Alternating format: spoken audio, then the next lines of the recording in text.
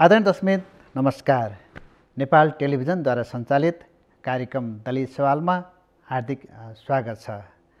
कार्यक्रम दलित सवाल नेपाली समाजको जाति विभेद अन्त्य गर्नको लागि एक वैचारिक अभियान हो।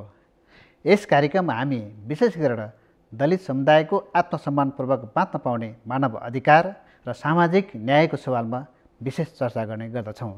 त यसै क्रममा आजको कार्यक्रममा हामी विशेष गरेर यो दिगो विकास लक्ष्य र दलित समुदायको सामाजिक न्यायको सवालमा विशेष छलफल गर्नेछौँ। त यस विषयमा छलफल गर्न आज हामीसँग स्टुडियोमा हुनुहुन्छ संसद सचिवालयका सचिव डाक्टर रोजनाथ पाण्डे र दलित अधिकार कर्मी रूप सुनार। आउनुहोस् उहाँसँग छलफललाई अगाडि बढाउँ। त कार्यक्रममा यहाँहरूलाई हार्दिक स्वागत छ। कार्यक्रमको प्रारम्भमा रूपजी, यहाँले लामो समयदेखि यो दलित समुदायको मानवाधिकारको सवालमा चाहिँ यहाँले क्रियाशील हुनुहुन्छ र युपिआर रेकमेन्डेसन लगायत धेरै युएनमा नेपालको तर्फबाट पठाउने प्रतिवेदनहरू, दलित समुदायसँग सम्बन्धित प्रतिवेदनहरूमा यहाँको लामो संलग्न छ, धेरै महत्त्वपूर्ण काम गर्नुभएको छ। भने चाहिँ आजको परिवेशमा हेर्दाखेरि यो दलित समुदायको मानवाधिकारको स्थिति के छ? मानवाधिकारको कुरा गर्दाखेरि हामीले मानवाधिकारको परम्परागत परिभाषाभन्दा बाहिर निस्केर हेर्नुपर्छ जस्तो लाग्छ। मानवाधिकारको कुरा गर्दै गर्दा यो जातीय विभेदको कुरा मात्र होइन, यो चाहिँ ओभरअल राजनीतिक प्रतिनिधित्वको कुरा, आर्थिक सवालका कुराहरू र सांस्कृतिक विभेदका कुराहरू पनि यसमा समेटिनुपर्छ। अहिले दलितका सन्दर्भमा मानवाधिकारको कुरा गर्दा उनीहरूको राजनैतिक प्रतिनिधित्वको कुरा पनि प्रमुख हो। संविधानमा, हाम्रो कानुनमा उनीहरूको समानुपातिक प्रतिनिधित्व हुने भने तापनि, चाहे त्यो हामीले प्रदेश सभामा हेरौँ या प्रतिनिधि सभामा हेरौँ या लोकल लेभलमा हेरौँ, यो दुईवटा सभामा चाहिँ उनीहरूको प्रतिनिधित्व आधा पनि, उनीहरूको जनसङ्ख्याको प्रतिनिधित्वको आधा पनि हुन सकिरहेको छैन भने स्थानीय तहमा 22% देखिए तापनि जुन मुख्य पदहरू छ त्यसमा चाहिँ 2% भन्दा कमै छ। राजनीतिक रूपमा प्रतिनिधित्व जनसङ्ख्याको अनुपातमा हुन सकेको छैन भने अर्को चाहिँ जातीय हिंसाको कुरा। यो जातीय विभेद मात्र भन्ने गरेका छौँ हामीले, यसलाई चाहिँ जातीय हिंसासँग जोड्नुपर्छ जस्तो लाग्छ। हामीसँग कानुनहरू छ, पर्याप्त मात्रामा कानुन छ, तर त्यसको कार्यान्वयन हुन सकेको छैन। दलितमाथि जातीय हिंसाका घटनाहरू बढ्दो मात्रामा रहेको छ, त्यसमा पनि सरकारको जवाबदेहिता आवश्यक छ। भने आर्थिक रूपमा उनीहरूको नेपालको सन्दर्भमा यो जुन भूमि छ, भूमि चाहिँ एउटा स्ट्याटसको स्रोत पनि हो र त्यसले चाहिँ उनीहरूलाई शैक्षिक लगायत अन्य अधिकार प्राप्तिका लागि एकदम ठुलो भूमिका खेल्छ। भूमिमा पहुँच किन त छैन भने शिक्षामा पनि धेरै पछाडि छन्। सो यी यावत कुराहरूलाई हेर्ने हो भने, चाहे त्यो राजनीतिक कुरा गरौँ, आर्थिक कुरा गरौँ, शैक्षिक पृष्ठभूमिको कुरा गरौँ, न्यायमा पहुँचको कुरा गरौँ, दलितको अवस्था चाहिँ नाजुक नै देखिन्छ। यहाँहरू टाइममा संयुक्त राष्ट्रसङ्घको मिटिङ पनि अटेन्ड गर्नुभएको छ होइन? नेपाल सरकारलाई यो युपिआर रिकमेन्डेसन होइन, विश्वव्यापी आवधिक समीक्षाको सिफारिसहरू नेपाल सरकार के सिफारिस भएको छन् अहिले नेपाल सरकारलाई? यसमा हेर्नुभयो भने नेपाल सरकारले पहिलोपटक युपिआर रिपोर्ट बुझाएको 2011मा हो, दोस्रो रिपोर्ट 2015मा बुझायो र तेस्रो रिपोर्ट अस्ति 2021मा बुझायो। अहिलेसम्म 3वटा रिपोर्ट बुझाएको देखिन्छ र एउटा इन्ट्रेस्टिङ पक्ष चाहिँ के छ भने यो 3वटा रिपोर्टमा पाएका सुझाव, जुन संयुक्त राष्ट्रसङ्घमा छलफल भइसकेपछि पाउने सुझाव हो नि, सुझावहरू लगभग उनीहरू नै छन्। यसले के देखाउँछ भने जुन रिकमेन्डेसन सिफारिसहरू भएका छन् त्यसमा कार्यान्वयन भएका छैनन्। जस्तो कानुनको कार्यान्वयनको अवस्था, हामीसँग जातीय विभेद छुवाछुत सम्बन्धी कानुन छ, त्यसको कार्यान्वयन राम्रोसँग हुनु पर्यो भन्ने छ। दलितको शिक्षामा पहुँच बढाउनु पर्यो भन्ने छ होइन? त्यसै गरी हाम्रा सामाजिक हाम्रा संस्थाहरू, जुन इन्स्टिट्युसन्सहरू छन्, तिनीहरू समावेशी हुनु पर्यो भन्ने छ। त्यो भएको हुनाले सिफारिसहरू एकै प्रकारका, एकै नेचरका आइरहेका छन्, जसले के देखाउँछ भने जति सिफारिसहरू हामीले प्राप्त गरिरहेका छौँ त्यसमाथि चाहिँ काम गरेको छैन भन्ने चाहिँ देखिन्छ। पछिल्लो रिपोर्टमा नेपाल सरकारलाई होइन यो असमानताहरू, विभेदहरू हटाउनको लागि खण्डकीय तथ्याङ्कहरू सहित कार्ययोजना बनाऊ भन्ने पनि आएको भन्ने देखिन्छ। के छ त्यो पनि छ। चाहे त्यो एसटिजीको कुरा गरौँ या चाहिँ युपिआर लगायत अन्य युएन मेकानिजमको कुरा गरौँ, त्यसमा काम भएको छ कि छैन भनेर मापन गर्ने भने चाहिँ डेटा हो। तर हाम्रो सन्दर्भमा डेटाको ठुलो ग्याप छ, खण्डीकृत तथ्याङ्कहरू उपलब्ध छैनन्। सरहरूले पनि पछि भन्नुहोला, उहाँकै नेतृत्वमा भएको अध्ययनले पनि के देखाउँछ भने जस्तो मानिलियो एसटिजी 16 जहाँ चाहिँ न्यायमा पहुँचको कुरा गरिन्छ, त्यसमध्ये 31वटा सूचकहरू छन्, जसमध्ये हामीसँग डेटा खालि 5वटा सूचकलाई मापन गर्ने मात्र डेटा छ। भनेपछि डेटाको त्यहाँ ठुलो खाडल देखिन्छ। त्यो भएको हुनाले सरकारले एकातिर आफूले खण्डीकृत तथ्याङ्कहरू जेनेरेट गरिरहेको छैन, अर्कोतिर सामाजिक संस्थाले जेनेरेट गरेको तथ्याङ्कलाई एक्नोलेज गरिरहेको छैन भने युनिभर्सिटी लगायत थिङ्क ट्याङ्कहरूले पनि त डेटामा काम गर्न सक्छन् नि, उनीहरूलाई पनि धेरै इन्गेज गरिरहेको छैन। त्यो भएको हुनाले सरकारले खण्डीकृत तथ्याङ्क छैन भनिरहेको छ, त्यो त ठिक छ, तर मलाई के लाग्छ भने कतै यो डेलिबरेटली नगरिरहेको हो कि, किनभने तथ्याङ्क आयो भने त त्यो अनुसारको रिसोर्सको अपर्च्युनिटीको बाँडफाँड हुनु पऱ्यो नि त, त्यो भएको हुनाले त्यो आइरहेको छैन, जसले गर्दा अन्तर्राष्ट्रिय रूपमा गरेका प्रतिबद्धता र एसडिजीसँग रिलेटेड गोलहरूको कति कार्यान्वयन भयो भन्ने कुरा हामीले एक्ज्याक्टली हेर्न सकिरहेको अवस्था चाहिँ छैन। डाक्टर रघुनाथ पाण्डेज्यू, अनि यहाँ अब संसद सचिवालयको सचिव र यो दिगो विकास सुशासन समितिको पनि यहाँले जिम्मेवारी सम्हाल्नु भएको छ। राष्ट्रिय सभाबाट यो होइन नेपालको इतिहासमा वास्तव महत्त्वपूर्ण काम भएको छ, यो सङ्कल्प प्रस्ताव पारित भएको थियो, त्यसको कार्यान्वयनको अवस्था कहाँ पुगेको छ त्यो प्रकाश पार्न, अनि त्यो अरू विषयमा जाउँला। सङ्घीय संसदको राष्ट्रिय सभा मार्फत होइन यो दलितहरूको सवालमा जति पनि संविधानमा व्यवस्था भए अथवा अहिलेसम्मका कानुनहरूमा जुन खालको व्यवस्थापन भए ती कुराहरू कार्यान्वयनमा आएनन्, त्यसले दायित्व सिर्जना गर्ने कुराहरूमा गृह कार्यहरू भएन। अब विकासको कुरा गर्दाखेरि राजनैतिक परिवर्तन त भयो, तर सामाजिक आर्थिक रूपमा चाहिँ समृद्धि ल्याउने कुरामा चाहिँ पछाडि परेका वर्गहरूलाई अगाडि ल्याउनको लागि त्यसमा सम्बोधित गरेर कार्यक्रमहरू आएनन्। नआएको कारणले लामो समयदेखि यो सङ्क्रमण कालको समय सँगसँगै राज्य पुनर्संरचनामा गयो, नयाँ खालको संरचनाहरू बने, तर दलित लगायतका पछाडि परेका वर्गहरूको लागि चाहिँ विकास गर्ने गरी लक्षित भएर आउन सकेन। अघि उहाँले भने जस्तै तथ्याङ्कहरू पनि यावत ढङ्गले चाहिँ ल्याउन सकिएन। त्यसरी हामीले लक्षित कार्यक्रमहरू बनाउन नसकिसकेपछि हरेक कुराहरू चाहिँ यथावत रहेपछि वितृष्णाहरू बढ्न थाले। अब विभेदका कुराहरू गर्दाखेरि अहिले पनि सञ्चार माध्यमहरूमा व्यापक रूपमा त्यस्ता कुराहरू आइरहेका छन्। विगतमा हामीले ठुला घटनाहरू भएको हामी सुन्छौँ, अन्तर्जातीय विवाहको सन्दर्भमा अरू कुराहरू पनि जोडिएर चाहिँ ती हत्या लगायतका घटनाहरू भए। अब समाजमा यस्तो खालको जकडिएर रहेको विषयमा चाहिँ के गर्न सकिन्छ त भन्ने हिसाबले राष्ट्रिय सभाका मान्य सदस्यहरूले सङ्कल्प प्रस्तावको रूपमा जाने गरी चाहिँ राज्यलाई एउटा जिम्मेवार बनाउनको लागि, सरकारलाई जिम्मेवार बनाउनको लागि सभामा मान्य सदस्यज्यूहरूले सर्वसम्मतले 19 बुँदामा चाहिँ दलितका सवालमा चाहिँ एकमतले सङ्कल्प प्रस्ताव पारित भयो। त्यो पारित भएको सङ्कल्प प्रस्ताव चाहिँ सरकारलाई कानुन सरह निर्देश हुन्छ।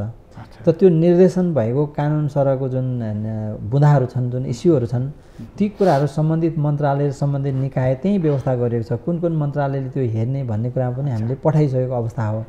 जब राष्ट्रिय सभाबाट त्यो निर्देशन भइसकेपछि त्यो कुराको फलोअप गर्ने र त्यसलाई चाहिँ कार्यान्वयन गर्नको लागि चाहिँ राष्ट्रिय सभाका 4वटा समितिहरूलाई त्यो जिम्मेवारी दिएको थियो।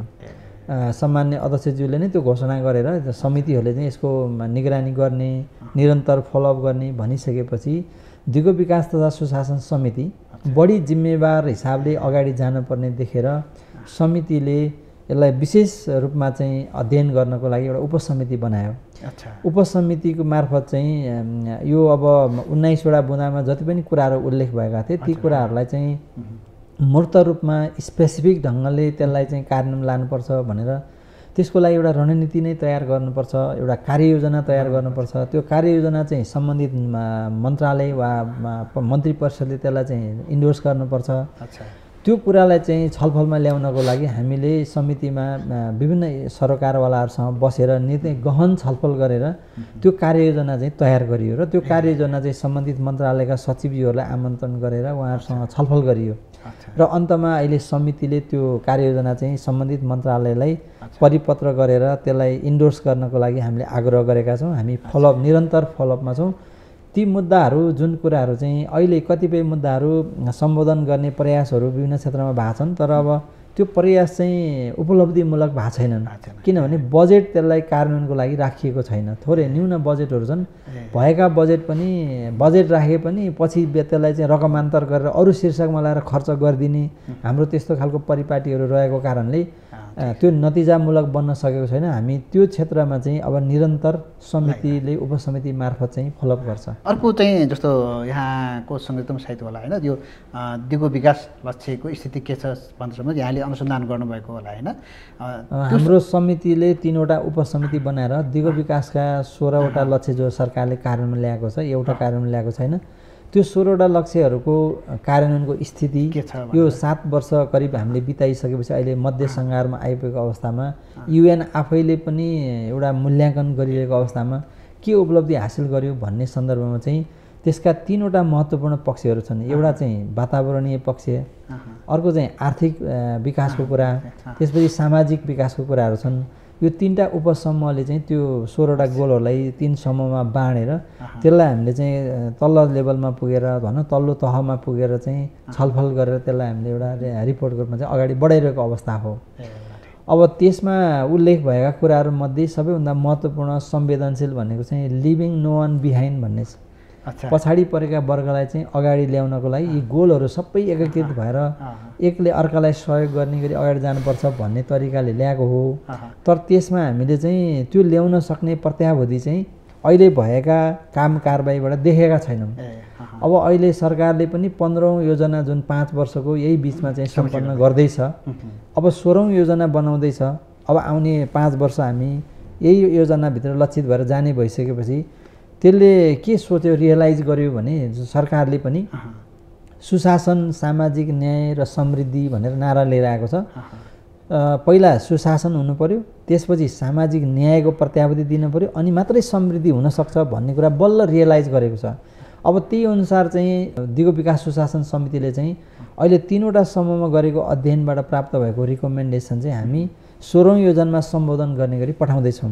यो हामी अन्तिम चरणमा छौँ। अब केही दिनमा हामीले यसलाई राष्ट्रिय सभामा पेश गरेर त्यो रिपोर्टमा चाहिँ धेरै सुझावहरू एकदम यही लक्षित समुदायलाई माथि उठाउनको लागि गर्न सकिने कुराहरू चाहिँ कार्यान्वयनमा ल्याउनुपर्छ भन्ने लाइनबाट चाहिँ हामीले पठाउँदैछौँ। त्यसको तयारीमा छौँ। दलित समुदायको मुद्दामा कहाँनिर ग्याप भएको छ, यसरी गर्नुभएको छ? अब हामीले बढी देखेको भनेको चाहिँ एउटा त अघि उठेकै विषय छ, तथ्याङ्कमा हामी क्लियर छैनौँ। सेग्रिगेटेड डेटाहरू चाहिँ ल्याउन सकिएन। अहिले तथ्याङ्क कार्यालयले पनि, राष्ट्रिय तथ्याङ्क कार्यालयले पनि यो हाम्रो जनगणनाको सन्दर्भबाट के कस्तो तथ्याङ्कहरू आए भनेर बाहिर ल्याउन सकिरहेको अवस्था छैन। डिटेलमा आउन सकेको छैन। हामी कुरिरहेका छौँ। 2 वर्ष भइसक्यो होइन। केही तथ्याङ्कहरू त बाहिर आए, तर सेग्रिगेटेड तथ्याङ्कहरू चाहिँ आएको अवस्था छैन। त्यसलाई पनि एउटा कार्यान्वयनको अवस्था बनाउनुपर्छ। अरू चाहिँ विभिन्न सेक्टरल मिनिस्ट्रीहरूबाट, कार्यालयहरूबाट चाहिँ आफ्नो क्षेत्रका चाहिँ तथ्याङ्कहरू आउन सकेको छैन। त्यो तथ्याङ्कहरूको विश्लेषण गर्न जरुरी छ। उहाँहरूसँग हामीले कलेक्सन गर्नु पर्यो। तेस्रो चाहिँ विभिन्न निकाय संस्थाहरू, एकाडेमिक संस्थाहरूले गर्ने रिसर्चहरूबाट पनि कतिपय स्याम्पलमा डाटाहरू लिएर उहाँले अध्ययन गर्नुभएको छ। ती कुराहरूलाई कलेक्सन गरेर हामीले चाहिँ एक्चुअल्ली वास्तवमा दलित समुदायको चाहिँ स्थिति के हो, कुन मतलब दुर्गम क्षेत्रमा कस्तो छ, सुगम क्षेत्रमा कस्तो छ, सहरमा, गाउँमा, तराईमा, पहाडमा, किनभने देशैभरि छरिएको अवस्था छ। उहाँहरूको चाहिँ स्थितिलाई मूल्याङ्कन गरेर आवश्यकता अनुसार चाहिँ सम्बोधन गरेर सरकारले कार्यक्रमहरू अगाडि ल्याउनु पर्ने लाइनबाट चाहिँ हामी सुझाव दिन खोजिरहेछौँ। त्यही लाइनमा चाहिँ यो संसदीय समितिहरूले निरन्तर खबरदारी गर्ने, सम्बन्धित निकायलाई आमन्त्रण गर्ने र सल्लाह गर्ने कामहरू चाहिँ हामी गर्छौँ। ठिक रूपजी, अब यो दिग विकास सुशासन समितिले गरेको जुन अध्ययन छ, त्यो अध्ययनलाई यहाँले कसरी हेर्नु भएको छ? दलित समुदायको रूपमा कहाँनिर ग्याप देख्नु भएको छ? दिगो विकास लक्ष्यको प्रोग्रेस के भएको छ त्यसलाई मोनिटर गर्ने, ओभरसाइट गर्ने छुट्टै संसदीय समिति छ, जुन एकदमै बिरलै हो। अन्य ठाउँहरूमा पनि हेर्नुभयो भने थोरै छ। त्यसलाई चाहिँ एप्रिसिएट गर्नुपर्छ र उहाँहरूले चाहिँ एकदमै यो कुरालाई क्रिटिकली हेर्नु भएको छ, राष्ट्रिय अन्तर्राष्ट्रिय रूपमा उठाउनु भएको छ। यो राम्रो कुरा हो। अध्ययनलाई हेर्दा मैले चाहिँ सशर्ती हेर्दा के देख्छु भने नर्मेटिभ फ्रेमवर्क भन्छ अङ्ग्रेजीमा। हाम्रो नीतिगत रूपमा हामी कहीँ चुकेका छैनौँ, हामीसँग सबै छ होइन। इभन यो एसडिजी गोल्सहरूलाई फर्मली एडप्ट गर्नुभन्दा अगाडि नै नेपालले 2015मा एसडिजीको प्रिलिमिनरी रिपोर्ट निकालेको थियो। हामीसँग 14 र 15औँ पञ्चवर्षीय योजनामा पनि एसडिजीलाई सम्बोधन गरिएको छ। सेक्टरल प्लान्सहरूमा पनि एसडिजीलाई सम्बोधन गरिएको छ। बजेटमा एसडिजी कोड्स भनेर राखिएको छ। नीतिगत रूपमा हामी कहीँ चुकेका छैनौँ। यदि हामी कहीँ चुकेका छौँ भने सबै त्यो इम्प्लिमेन्टेसनमा छ। इम्प्लिमेन्टेसनमा एकदमै कमजोरी छ। बजेटकै सन्दर्भमा हेर्ने हो भने पनि अब जस्तो भनौँ दलितका लागि दलितसँग सम्बन्धित गोल्सहरू होलान् होइन, त्यसलाई पनि हामी विभिन्न क्याटेगोरीमा हेरौँला। तर अलिक बढी स्ट्रङली हेर्ने हो भने एसडिजी 10 को कुरा र एसडिजी 16 को कुरा। तर त्यहाँभित्र पनि पर्याप्त मात्रामा बजेट छुट्याएको छैन। इनफ्याक्ट त्यो शीर्षकहरूको बजेट त हामीले अलिक अगाडिदेखि हेर्ने हो भने त्यो घट्दो क्रममा भएको छ। उदाहरणका लागि अन्तर्जातीय विवाह गर्ने जोडीहरूलाई सरकारले इन्सेन्टिभ दिन्थ्यो, अहिले त्यो उनीहरूले पाउन छोडेका छन्। किन त्यसलाई बन्द गर्यो केही पनि भनिएको छैन, तर यतिकै त्यसलाई चाहिँ बन्द गरिएको छ। त्यसै गरी मुक्त हलिया को कुरा गर्दा करिब 12 करोड लाग्छ मलाई, 12 करोड रुपियाँ सरकारले छुट्याएको थियो, तर त्यसलाई खर्च कसरी गर्ने भन्ने निर्देशिका नभएको कारणले त्यो बजेट फ्रिज भयो, पछि त्यसलाई रकमान्तरण गरियो। भन्नुको अर्थ हामीले नीतिगत रूपमा हाम्रो कुनै कमजोरी छैन, तर कार्यान्वयनको सवालमा चाहिँ थुप्रै खोटहरू छन्। इभन यतिसम्म कि छुट्याएका बजेटहरू पनि खर्च हुन सकिरहेको छैन, त्यहाँ चाहिँ सरकारको जवाबदेहिता पुगेको छैन। नेपाल सरकार र युएनडिपीले गरेको मानव विकास प्रतिवेदन सन् 2020-21 होइन, त्यसमा चाहिँ असमानताको कारण चाहिँ 25% मानव विकास सूचाङ्कमा ह्रास आएको भन्ने होइन प्रतिवेदन थियो। त्यो बारेमा यो उहाँहरूले गरेको स्टडीमा कतै बोल्छ कि बोल्दैन, के छ कुनै विश्लेषण कहाँनिर ग्याप हो कि होइन?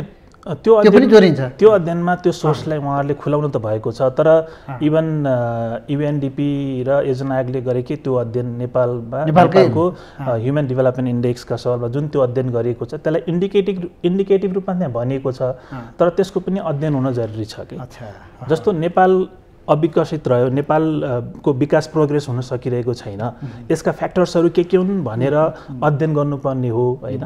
त्यसमा चाहिँ जात व्यवस्थाका कारणले नेपाल दलितलाई मात्र बेफाइदा भइरहेको छैन नि, जात व्यवस्था जुन छ, जुन विभेद छ, जुन हिंसा छ, त्यसले दलितलाई मात्र के अरे हानि गरिरहेको छैन, सिङ्गो देशको प्रगति बाधक भइरहेछ। त्यो विषयमा थप अध्ययन भएको खोइ त, सरकारको लगानी त्यसमा खोइ त, यहाँको सोसियोलोजिस्टहरू, यहाँको युनिभर्सिटीहरूको त्यो माथि अध्ययन भएको खोइ त, त्यो हुन सकिरहेको छैन। तपाईले इन्डिकेट गरेको रिपोर्टमा नेपालमा जुन असमानता छ त्यसमा चाहिँ 25% शेयर चाहिँ असमानताको कारणले, त्यसमा पनि 10% जातीय विभेदकै कारणले हो कि त्यो जेडिपीमा ह्रास भएको भन्ने चाहिँ इन्डिकेट गरेको छ, तर त्यसलाई चाहिँ अझ इलेबोरेटिभ तरिकाले स्टडी गर्न चाहिँ जरुरी देख्छु मैले। अर्को समस्या भनेको दलित समुदायको लागि मतलब फोकल मिनिस्ट्री भन्छ होइन, त्यो पनि नभएको भन्ने, कुन मन्त्रालय हो त त्यसको द्वार भन्ने पनि अन्यलको स्थिति भएको भन्ने कुरा पनि आछ होइन, एउटा त्यो। अनि अर्को चाहिँ अब यो यस फोरममै विभिन्न अधिकार कर्मीहरूको भनाइ के छ भने अब दलित समुदायको विकासको लागि 3 तहकै सरकारले वार्षिक बजेटको निश्चित प्रतिशत चाहिँ छुट्याउनै पर्छ, त्यो नछुट्याउँदाखेरि दलित समुदाय कहाँ पुग्दैन भन्ने कुराहरू आइरहेछ भने चाहिँ अब कसरी जानु पर्ला, त्यो बजेटलाई पनि कसरी जोड्ने र यो दिगो विकास लक्ष्यका 16वटा गोलमध्ये विशेष गरेर 10 पनि महत्त्वपूर्ण छ, 16 पनि महत्त्वपूर्ण छ, अझ शिक्षामा भने 4 पनि महत्त्वपूर्ण छ। राज्यको पुनर्संरचना भएपछि हामीसँग 3 तहका सरकार छन्। अब हामीले सङ्घमा अघि यहाँले भन्नुभएको जस्तै छुट्टै मन्त्रालय निकाय छैन, अब केही बनाएका चिजहरू छन्, जस्तो दलित आयोग छ तर फङ्सनल बनाउन सकिरहेको छैन, बजेट पर्याप्त दिइरहेको छैन, त्यहाँबाट अध्ययन अनुसन्धान गर्नुपर्ने कुराहरूमा बजेट नदिएर खालि त्यो कार्यालय सञ्चालन गर्नलाई मात्रै बजेट छुट्याएको अवस्था छ। अब यस्तै आयोगहरू चाहिँ प्रदेश स्तरबाट स्थानीय स्तरबाट पनि सञ्चालन हुनुपर्ने हो, त्यहाँ पनि कार्यालयहरू खुल्नुपर्ने, एउटा विभागहरू हुनुपर्ने जुन क्षेत्रले चाहिँ एउटा सम्बोधन गर्थ्यो। विगतमा जस्तो महिलाका विकास कार्यालयहरू थिए जिल्ला जिल्लामा, त्यसले महिलाका मुद्दाहरू सम्बोधन गर्थ्यो क्या, त्यो एकदमै इम्पोर्टेन्ट थियो। उहाँहरूको सेल्टरको व्यवस्था गर्ने, गुनासोहरू सुन्ने, धेरै कुराहरू त्यसले सम्बोधन हुन्थ्यो। एउटा नागरिक मञ्चको पनि कुरा अब त्यस्ता कुराहरू चाहिँ अहिले यो राज्य पुनर्संरचना भएपछि भूमिकाहरू बदलिएका छन्। पहिला गैर सरकारी संस्थाहरू यति एक्टिभ थिए स्थानीय तहमा, अहिले सबै प्यारालाइज भएर किनारा लाउने स्थिति छ। त्यहाँको स्थानीय सरकारहरूले सहयोग लिएर काम गर्न सकेको, उनीहरूको एक्सपर्टिजहरू युज गर्न सकेको अवस्था देखिँदैन।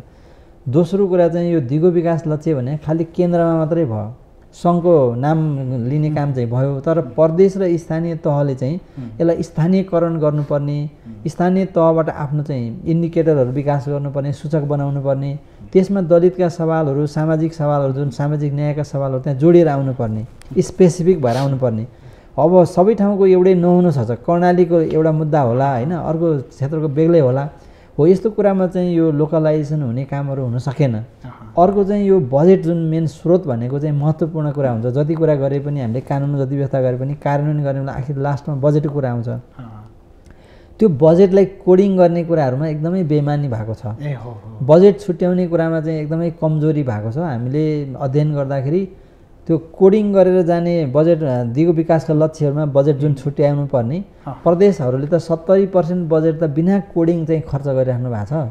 सङ्घमै 30% बजेट अहिले हाराहारीमा चाहिँ बिना कोडिङ भनेको झन्डै 1/3 बजेट 5 खर्ब बजेटको चाहिँ लक्ष्य तोकिएन भनेपछि त कुन लक्ष्यलाई चाहिँ कन्ट्रिब्युसन गर्यो भन्ने कुरा नदेखेपछि यस्तो एउटा स्क्यार्स रिसोर्स वास्तवमा हाम्रो देश त्यसै पनि गरिब छ हाम्रो बजेट एकदम सानो छ त्यही पैसालाई पनि यसरी बेमनासी तरिकाले खर्च गरिरहँदाखेरि बजेट छुट्याइरहँदाखेरि त त्यो लक्षित समुदायमा पुग्ने त हामी कल्पनै गर्न सक्दैनौँ फेरि पनि त्यो छुट्याएको बजेटलाई फेरि बिचा चाहिँ यता र उता चाहिँ रकमान्तर गर्ने स्रोतान्तर गरेर चाहिँ त्यसलाई मिसयुज गर्दाखेरि यसले गर्दाखेरि त्यो हाम्रो नतिजा आउन सकेको अवस्था छैन त्यसैले हामीले धेरै मिहिन ढङ्गले चाहिँ काम गर्नुपर्ने अवस्था छ यसको सम्बोधन गर्ने बाटो हामीले अब स्टार्ट कहाँबाट गर्नुपर्छ भन्दा योजना आयोगले सुरु गरेको 16औं जुन पञ्चवर्षीय योजना छ त्यहाँबाट हामीले सम्बोधन गरेर सुरु गर्नुपर्छ अहिले प्राय सबै प्रदेश र स्थानीय तहले एउटा साइकल 5 वर्ष योजना पुरा गरेको देखिन्छ यो वर्ष उहाँहरूको धेरै जसोको चाहिँ कम्प्लिट भएको हाम्रो अध्ययनले देखाएको छ